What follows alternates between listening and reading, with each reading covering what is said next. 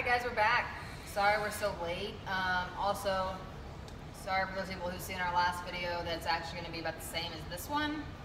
And we deleted it after like 8 hours and I'm so sorry, but there's a part in there we didn't cut, so... My bad. Yeah. I missed it. Technical difficulties, but... Well, I mean, it took like 6 hours to upload anyway. It really did take like 6 hours. Uploading with your phone is a complicated process. Yeah, I really need to bring my camera in and start setting our camera in. Yeah, I can bring mine in, or yours. Yeah. Doesn't matter, yeah. If we could invest in a store laptop, that would be... Anyway. Sorry. Sorry, see, this is what we do. We get off track, and that's where our last video was like 40 minutes long. Yep. But anyway, this week's video is about mods blowing up and why. Big, touchy little topic going on right now. A lot of questions being asked about it, especially here in the shop. Yeah, we run into it like 10, 15 times a day. Yeah, we do. We explain it the same way every time, you know. But I figure we put a video out there, so if somebody asks, we can be like, go watch our YouTube video. We'll explain it all. Yeah. So, let's start from the top. Mech mods. Okay, like what I have in my hands, mech mod. You definitely want to make sure that your battery has every bit of wrap that it originally had when you first bought it. Any exposed battery, if you see silver, throw it away. Rewrap it. Any black spots in your battery, throw it away. Don't use it. That's your battery venting out, leaking out the acid. It's a ticking time bomb. Don't do it. Another thing is you want to watch your builds. Yeah, building is fun. Building's a really big hobby anymore. You Google coil builds and it's all over the place. They're beautiful, but you gotta check your ohms. Yes. Too low of a resistance can run that battery over, well, make the battery overheat, vent the battery out, and kaboom! You are missing a hand and half your face. It's not a good time. No, it's definitely not. Again, taking care of your mods. Make sure they're clean. Any bad connection is going to short it out. Any dirt and grime in your 510 connectors, it's going to short it out. It's not going to fire right. You drop it and dent your button, don't even use that mod anymore. Because you drop and dent that button, you go to hit it again, that button's going to stick and then it's going to overload itself and kaboom! So if it happens to you, you drop it, doesn't even look dent, you hit the button, it sticks, drop it, kick it. Repairing a wall is a lot cheaper than fixing your face. It definitely is. So. Yeah, no, I mean, that's just one of the many unregulated mods. I mean, that when we say unregulated, it means that there is no control, you cannot turn it on or off. The only thing you have is a single tube mod with one button on the bottom. So unregulated devices, you can't turn them on or off, you can't lock it, most of them. It's literally a single tube and you press that bottom button. As long as you've got that button pressed, it's going to keep firing. And it's not safe to fire it for a long period of time. 5 seconds at most. Yeah. I take like maybe 2 to 3 second pulls, if 3 depending on what I've got built in it. Yeah, depending on what you have built, you only need even a 1 second pull sometimes. Yeah, I mean, right there. Plenty of vapor. That's like 1 second, maybe. Yeah. So, but. Yeah, don't throw it in your purse. Don't shove it in your pocket unless you take the battery out of it, because that can become very dangerous very fast. Just the slightest push on that button, it's gonna fire. Yeah, as long as it's held down, like you said, it's just gonna keep firing. And as soon as that that button is fired, the juice is being evaporated off of the cotton. As soon as that cotton goes dry, the dry cotton's gonna catch fire, which can seep down into your battery, which can just. So. But I mean, then there's also the unregulated box mods, like your tugboats. Let's see, who else puts them out? The Hammer of God. Noisy Cricket. Yeah, the Noisy Cricket. Which is not really a box mod. It's a rectangular shape. Takes two 18650s. It's got a top button, but it's more like a single tube mod. It's more that type of quality of a mod anyway. And that one... The batteries in our series, if you know what that means. They go in, it's going to make that series connection. You have your negative on top, positive on the bottom, negative on the bottom, positive on the top. So when you press that button, it's going to make that same current. So it's the same sense of getting your stacked tube mods. A lot of power. A lot of power. It can push out up to over 100 watts at a time easily as soon as you hit it, especially with the ones that don't have a pin and has direct contact from the RDA pin to the battery top. Yeah. Positive pin. Or, So I can yeah. get mine off to show you. you can see it directly through that because it's making direct connection to the 5-pin connector on the RDA. Never put a tank on it. I don't care what anybody says. I don't care even if the manufacturer says. I don't do it. Don't do it. So it's a lot of problems we see, especially in here. One time, somebody had a tank on a mod. As soon as they fired the button the very first time, it almost caught fire. The whole bottom pin of the tank itself was black. And the whole tube was hot, had to hit the battery out, had to let it sit, could barely even touch it. As soon as you feel that mod getting hot, take the battery out, let it sit down and cool. Sometimes I don't even recommend throwing a fresh battery into it. I'd let the mod cool down itself as well. Yeah, because a lot of unregulated devices don't have a lot of ventilation, so it's pretty much just trapped inside that heat the entire time. Yeah, so, but I mean, really need to read up on Ohm's Law. I can drop a link down in the description. It'll bring you to a site that literally explains everything about Ohm's Law, how to calculate it, all the fun stuff. It breaks it down really simple. Ohm's Law is really simple. A lot of people are like, oh, I got to do a lot of research and that's going to take time. No, it's not a whole lot of information, but it's really good information to keep in your head. Yeah, and I mean, sometimes you can find charts online that have the ohms of this specific build you can just do. You don't even have to research on how to do it. You just do it, and that's what's going to be. So yeah, you can research a lot of stuff. A lot of stuff's going to make it pretty simple for you. A lot of things that you can read on and do it without even having to do much, because it pretty much lays it all out there for you. I mean, there's some sites you can get on where it dumbs it down so much where you feel like you should have just already knew it, Yeah.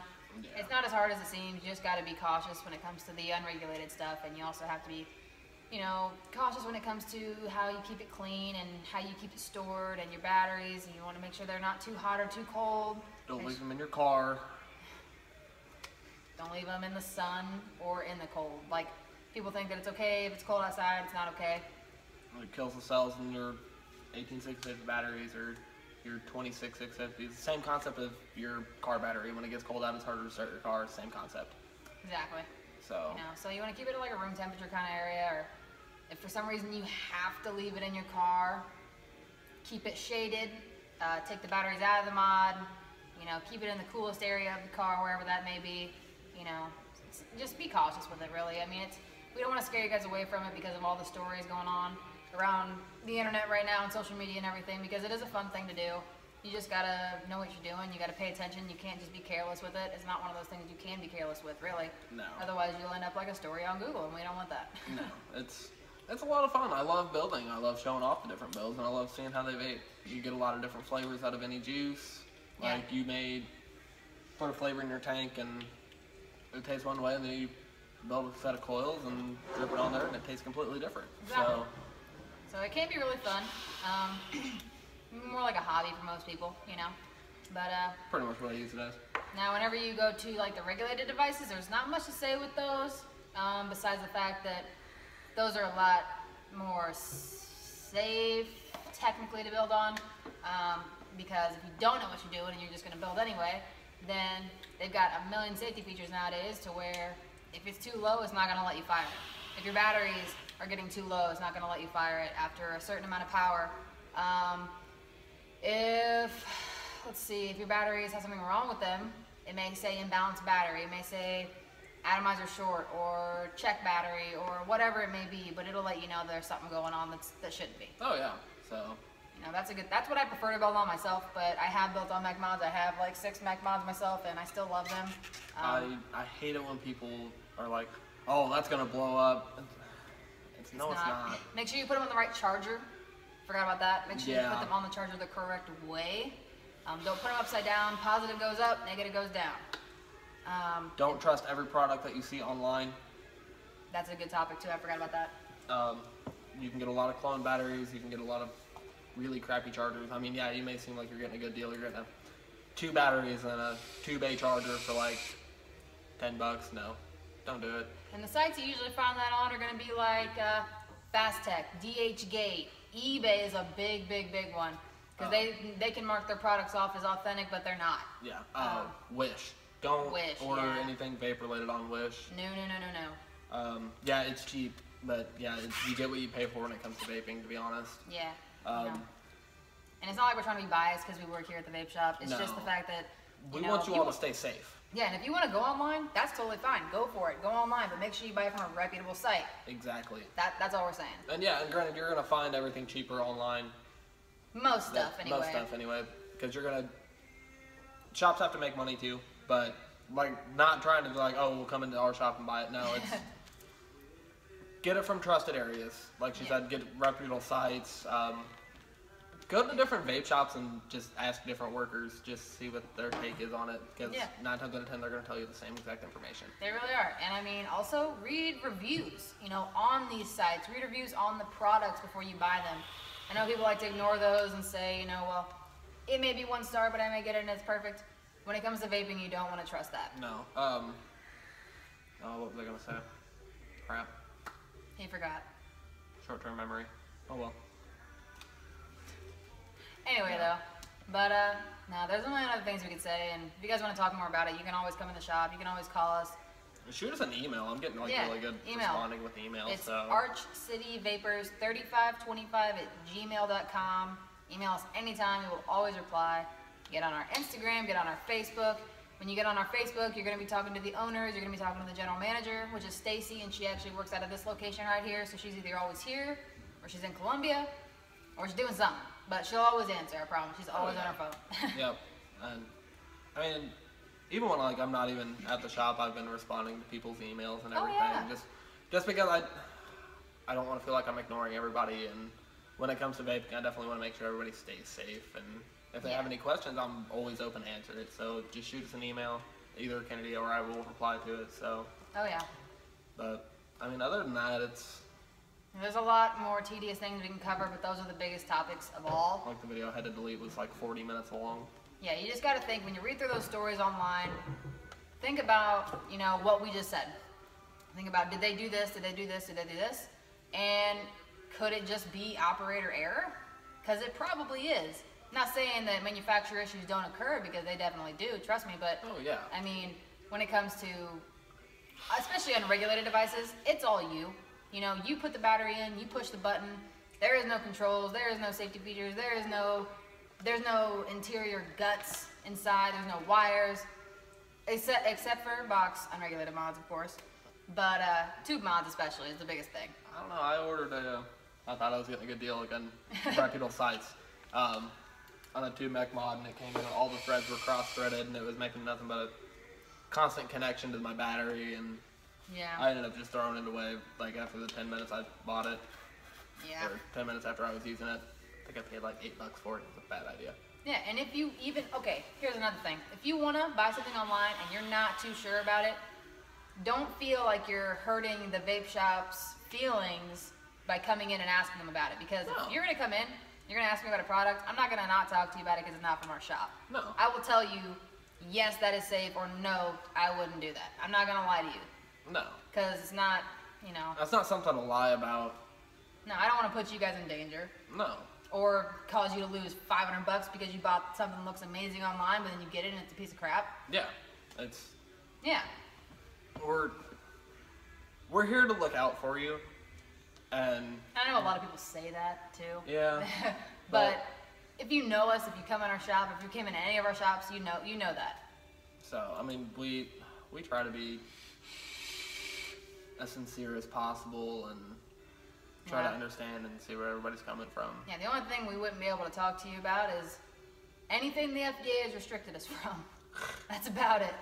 So, any other questions, totally open. So, if you just want to come in and ask a question, you don't got to buy anything. Just come in and ask us a question. Come in and we'll hang out. tell you.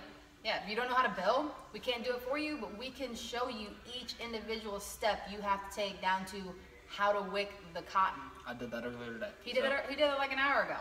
So we will show you everything you need to know. I'll sit there and I will build with you. I will build my own. You can mimic me, or Robert, or Landon, or Stacy, or whoever's here, or whoever's in any of the other locations. Yeah, they will show you anything you need to know. They won't let you walk out blind. No. If I'm selling a tube mech mod, I set it behind the counter until I can get everybody else out and have them come back to the back counter with me, and I'll sit and explain everything to them. Yeah, exactly. So.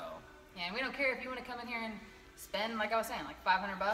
If we don't think that you are going to take care of it, or you're going to function it the correct way, or know what you're doing at all, we won't let you leave the store with it until we know that we've explained everything we possibly can, or that you can answer these specific questions that we ask you. Because we're not going to let you walk out with a hand grenade. No. So. Well, but I mean, see about dropping a clip of the 120 giveaway winner. Yeah. She was super excited about it. So. Oh yeah, she was hyped. Yeah. I said, well, we ran donuts. Last week we ran donuts, yeah, our 30 mils for $16. This week we're running the no match line, frosted and no match for $15.50 instead of $22.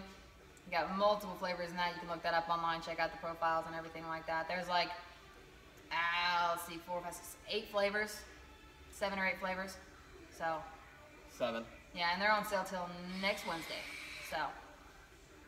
Well, stop in, get it, enter in our monthly drawing, which we're doing a 200-watt regular, the first version Rouleau with 3 batteries, 3 Samsung 18650s, roughly $140. Roughly. You know? Yeah, roughly. No, it does not include a charger or a tank or juice or anything like that, but still, it's a pretty good deal in my opinion. Oh yeah, killer deal. It's a white one if you want another color. Yep. But yeah, enter with every purchase, call in, come in, whatever you want to do. Keep up with us on Instagram. We've been slacking on it too. Yeah, we're very, very, very sorry. But I mean, as always, keep it cloudy, guys.